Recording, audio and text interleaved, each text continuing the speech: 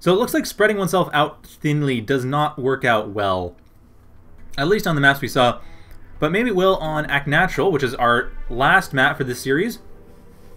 ChronAberant in the bottom left corner. Once again, Grekim. Ferretter also Grekim.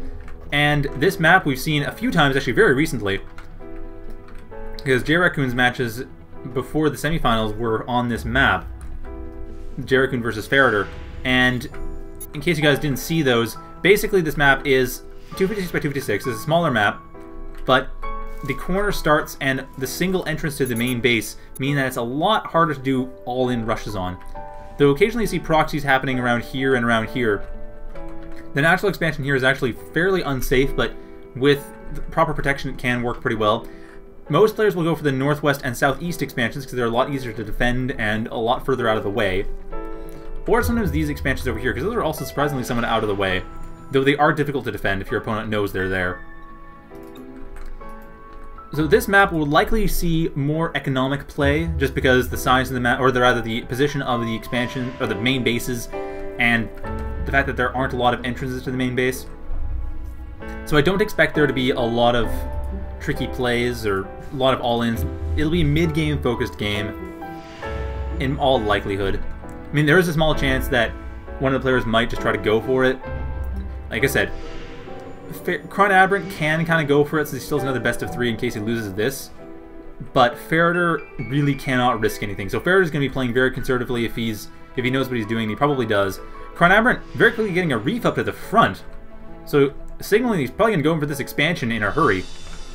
And since ChronAberant has been playing very economic this entire match, the first 2 games he was playing heavily economic. Very few units, mostly just focusing on getting as many resource processors as possible. Ferretter, on the other hand, has gone usually for earlier tech, but not so much economy. And on this map, economic spread can work okay if you only spread to the southwest, or southeast and northwest. The southwest being the opponent's main, that's a bad place to expand to.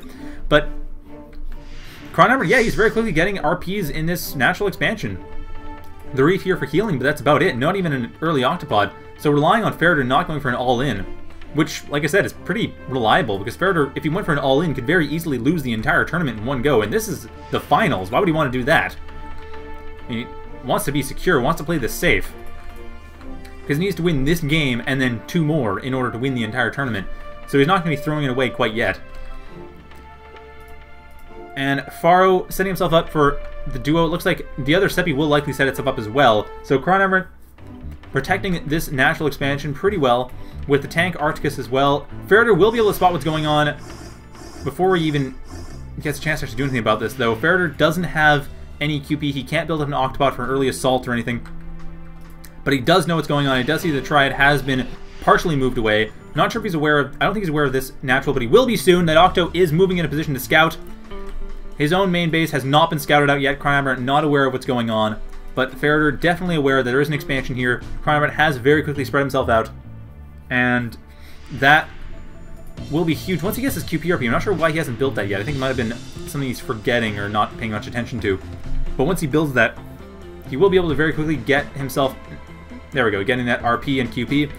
Will be able to get himself an Octopod, which could help. ChronAberant getting his duo set up now at the natural expansion, which is still kind of insecure. Even the reef here is still going to be a little while before he gets other Seppi. He's going to need to get an Octo, use that as part of the pro-generating set, and then from there get more reefs with the Seppis.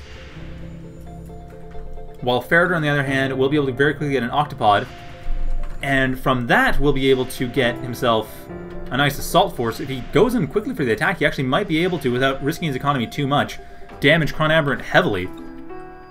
But he has to do so quickly. ChronAberant at the 2-minute mark, building up an Octo, likely to build more Seppis from. Possibly for expansion, but probably for more Seppis. And will be building an Octopod very soon as well. He has his RP on QP, so this will be tricky. But Ferretter, he might be going for it. I think he is going for it. ChronAberant does not have... At the timing that Ferretter does have an Octopod, ChronAberant hasn't built one yet, and he doesn't have the resources for it quite yet, but I think he will by the time the Octopod's up and inside ChronAberant's main. However, ChronAberant building that Octo could slow things down.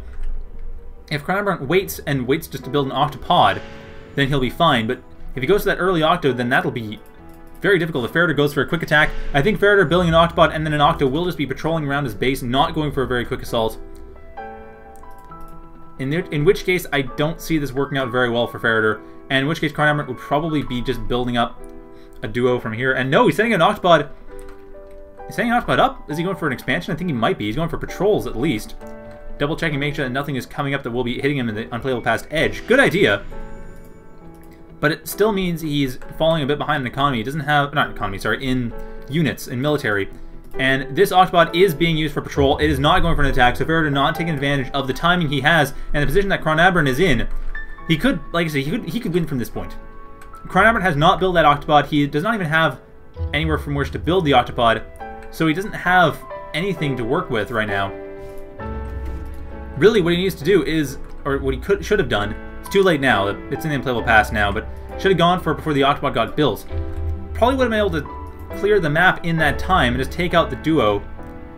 But at this point, ChronAberant has his defenses laid out. He's fine. He won't be able to get attacked. Ferretter cannot do anything at this point. It's a very tight timing, but it could have been done. It could have worked. However, Ferretter also getting his reef, so both players will be going for the mid game. The one early game timing having been passed, there is not much left to do other than get Aryans and just go for the mid game. However, neither player seems to be focusing heavily on bubble wrap. I think both players are thinking to do it reactively, like getting the seppies they need if they get assaulted, but neither player going for the attack, which means they're both going to be likely going for very quick economy, and we'll be seeing within the next minute or so advanced structures, then Spire, then a large air army flying around the map for both players, which might happen. No, Ferretter is going for his reefs. He's going for standard bubble wrap, but ChronAberant is not. ChronAberant is being very greedy, which in this case is the right course of action since Ferretter is not going for an assault anytime soon, and is actually spending a lot of money on reefs, which is, they are not cheap. I mean, the reef itself is fairly cheap, but the seppi is 45 LC. And so all those reefs, that's 90 LC he could have been spending on other things. And ChronAberant getting himself a reef as well, probably getting himself a full bubble wrap. And is this a seppi? It is. So yes, he is getting a full bubble wrap. Both players going for the 3 reef strategy, neither player wanting to be risky at all. And it looks like Ferretter is ahead in economy, actually. He has, yeah, he's 6 LC, 2 QP. He is, despite ChronAberant's early expansion attempts, he's behind. ChronAberant's actually behind in economy. Ferretter's, if he can take advantage of this, he can win this outright pretty easily. It'll take about 5 minutes to do, but he should be able to with enough tech and enough units overall. Just win this out. And he is getting tech, he is getting advanced structures. ChronAberant, on the other hand, about half a minute down from there, getting more reefs, getting his LC RPs set up, but not a lot of QP RPs. Is he setting up another? I think he might be setting up this seppi to another reef, actually. I'm not sure why he'd do that. So if he does that, I would be kind of surprised, but... Sorry, this is the 3rd reef. The 4th seppi here is the one I'm curious about, if that one's going to become a reef. Because if that does, then he's going to be falling even further behind. So I think ChronAberant will have a bit of a harder time in this game than he did in the last one, because Ferretter now basically taking ChronAberant's strategy to heart, and ChronAberant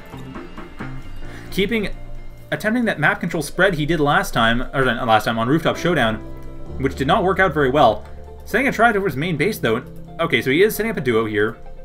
So he'll have 2 duos, but not really that causally independent. And Ferretter, sending out a scouting octo, will be able to see what's going on, see what ChronAberant has built up thus far, and he is actually a couple minutes down from here. This octo having just been sent, well, having been sent around the 5-minute mark, but now paying off the 8-minute. And seeing everything, Ferretter knows exactly what's going on, and should point out he is using the future for scouting, or near future for scouting, so good to see that. Double checking at the main base, see what's in there, and he doesn't see anything yet, but that's kind of false. ChronAberant is building up in this base, but he just hasn't done so quite yet. And building up yet another reef. I think this is a little excessive. I realize he is trying to defend this base, but 3 reefs on its own, that's getting quite a lot, and Ferretter already has a Spire. He could easily get Seppipods. He's probably going to do so, though. Pharopods would be a better strategy right now, but right now he's going for Seppipods. Pharopods, however, like I said, he will be better because ChronAberant does not have advanced structures yet. And he isn't going to be getting it, well, until still after Ferretter has done so. And Ferretter is going for more QP RPs. He is definitely focused on QP production, so he's going to be able to get air faster, probably get a Pharopod faster. Though the timing appears to be gone. ChronAberant getting advanced structures when he does.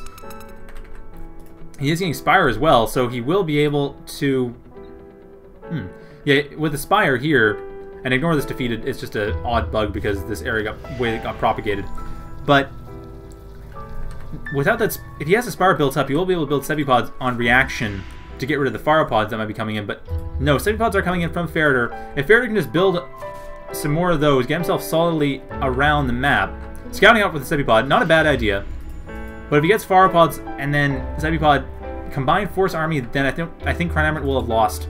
ChronAberant, however, getting more QPRPs, and that will be at least a decently secure position from which to build up more area. So both players are becoming a bit more even on economy. See 6 LC, 4 QP for both of them, actually. Yeah, both of them will have exactly that. Or sorry, no, 5 LC for ChronAberant. So ChronAberant getting a 6th LCRP, but he's still later than Ferretter. So Ferretter has had an economic advantage for far longer. But he's not building any Pharopods yet. He likely will now. He has the money for it. Just as soon as he gets the Chrono Energy for it, he'll be building one, I'm sure.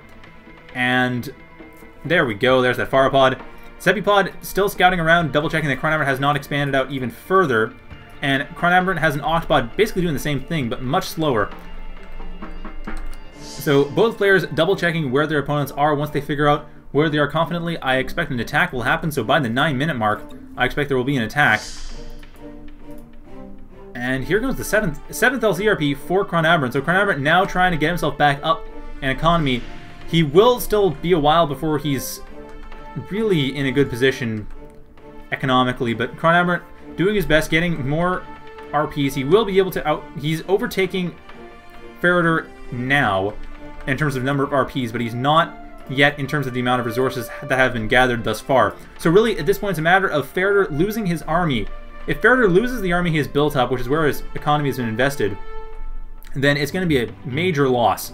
But if he doesn't, if he keeps them going and he uses them wisely, then Ferretter will win this. And then we'll go on to another best of 3.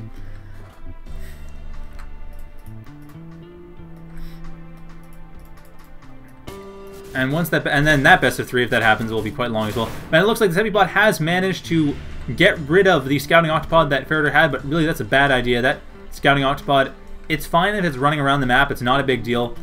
Especially when all these Octopods and Octos are patrolling Ferretter's main base. It's not going to be going for any assaults anytime soon. And ChronAberant, on the other hand, has a dome up, has a Sepipod coming up as well. Ferretter really not taking advantage of the economy he has. He's getting weaponry. Why is he getting weaponry? I mean, okay, I guess against this, a Plasma Cruise Missile would actually not be half bad. But they're expensive. They're super expensive. The amount of money you'd spend on that, he could easily get a couple Pharopods and just tear this apart the old-fashioned way.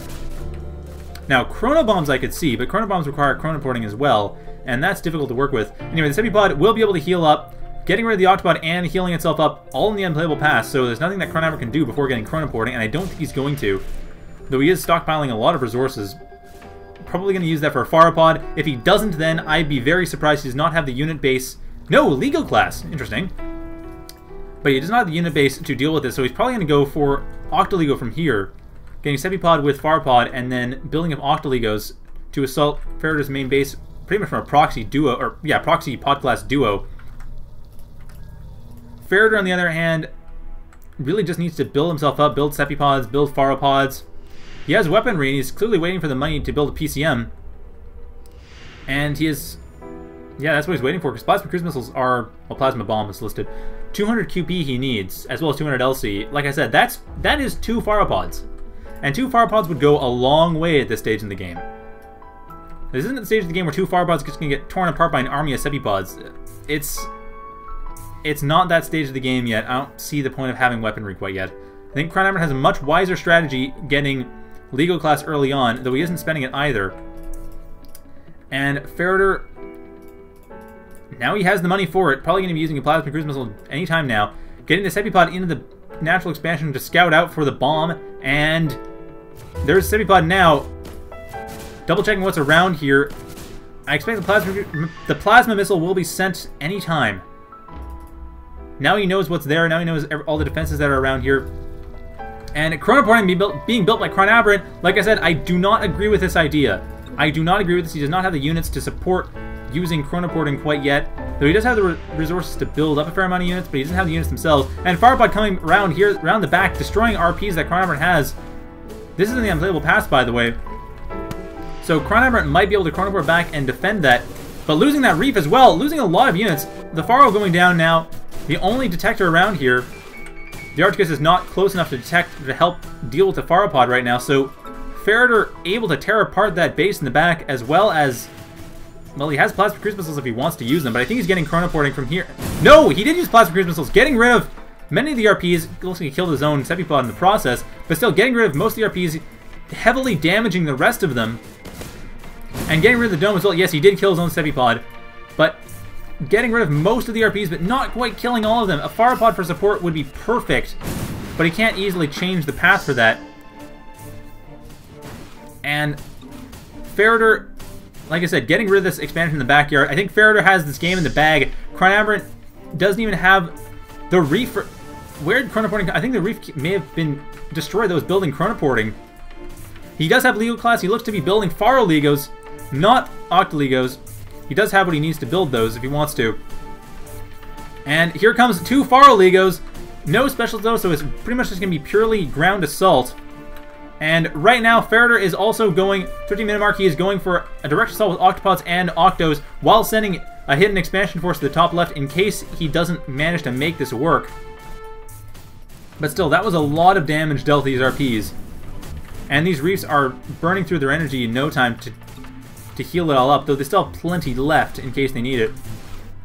But now this Pharopod, having torn apart ChronAberant's attempt at an economic advantage, Ferretter's only real weakness right now is his RPs have to move, but even with that, the Autobots doing what they can, but will not be able to take out the Faro Legos quickly enough. From the looks of it, one of the Faro Legos might die, but no, not both of them are going to survive. Those Octopods are going down, and the Pharopod has also been destroyed in the backyard. So Ferretter, losing this Pharopod, needs to go back and save it before these Pharos come in and deal with it. He needs to move it out of the way right now. Not sure why he isn't doing so. He has the Chrono Energy to do so. And no, that Pharopod going down, he's bookmarked this location, however. Not sure if he's planning on firing off another missile, or if he's just planning on... Well, he might be. It wouldn't be a terribly bad idea. And yes, he is actually trying to fire off another missile to kill off the Faro Legos. And there it goes. The missile will be hitting just in time to kill those Faro Legos as they're being built from the looks of it. But I could be off a bit. It's hard to say with when that was fired. If that was fired. I don't see it on the timeline at all. Oh, I see. Ferretter just skipped the propagation, so it's going to hit in the unplayable pass. It propagated around here, where it actually departed. So these Faro Legos are as good as dead from the looks of it, getting killed before they're even built. Same with the Pharos that destroyed the Faro pod over here. Once the blue timer comes along, we will see what happens, but this is going to happen very deep in the unplayable past. ChronAberant, having not gotten chronoporting, ultimately losing it, I guess that reef that he had was destroyed that had it before. So this green time up here is going to be the one actually carrying over the arrival of the Plasma Cruise Missile. ChronAberant not aware of what's going on quite yet, and Ferretter having a very secure position in his base. I guess this is one game where Plasma Bomb actually paid off. Assuming that Ferretter wins, but the way he's used it thus far, it's actually been quite wise. It's worked out pretty well, and especially with jumping away from where it's going to depart so it doesn't actually show it off. Yeah, ChronAberant looks like his main base is going to be going, or his, well, new main is going to be going down, especially being so clustered like it is. And ChronAberant building a bunch of domes just in case a Plasma Cruise Missile were to hit. Unfortunately for him, the Plasma Cruise Missile has already hit. Well in the unplayable past the 14-minute mark, and we're looking at the 16-minute mark. So that Plasma Cruise Missile has hit right here, 14:19 or so. And I expect ChronAberant will be looking at that very shortly, especially once he sees that everything he's done has started being undone. Yes, those Faro Legos are gone. Those Faro Legos were destroyed. It's very hard to see, but they just got blown up at the last minute. And now the Octopods and Octos able to come through and destroy everything that was here. ChronAberant losing his entire natural expansion before it even was built. Trying to do what he can with Faro Legos that no longer exist, though, and since they no longer exist, that's clearly going to be futile. But still, trying to do what he can to mitigate whatever. But like I said, this was an edge attack. Edge attack, very cleverly done to avoid detection. ChronAberant has lost this game and lost this best of 3, but he still has another chance. He still has one more chance if he wants to get through this and win the tournament. So it's not over yet, but both players in the next game, the next series, will be on the edge of their seat. If either player loses, that's it. So after this is going to be a best of 3, and Ferretter versus ChronAberant once again. Whoever wins, wins the tournament. Whoever loses is out completely, second place. Though it's still pretty respectable. And ChronAberant trying to do what he can, trying to get Chronabort in the future. Valiant effort, but I don't see this actually working out. Trying to Chronabort back what he can. Probably to rebuild this base or rebuild something, because as we can see, after the green time wave, ChronAberant has this Arcticus, and that's about it. He has nothing else on the map. But I don't see ChronAberant managing to pull this off. I mean, Chronaporting might be done in time, and you might be able to get... Looks like this set... Well, these two Pharaohs actually are what he wants to use. But this is not going to work. By the time it's done, he'll at best produce a Paradox, but even with that, I think it's done. ChronAberant surrendering, realizing he can't do anything with this. Surrenders, and that is the first series. Wow, okay, that was intense. ChronAberant. So Ferretter wins the first finals. We will be having, of course, thus a second finals, because having only one will be a little bit awkward since this is double elimination. So ChronAberant having his first elimination, but now it's going to go on to the second, the absolute finals. The final finals, and with that will be the entire tournament. So stay tuned, I'll be coming back shortly to bring that, and just see you then.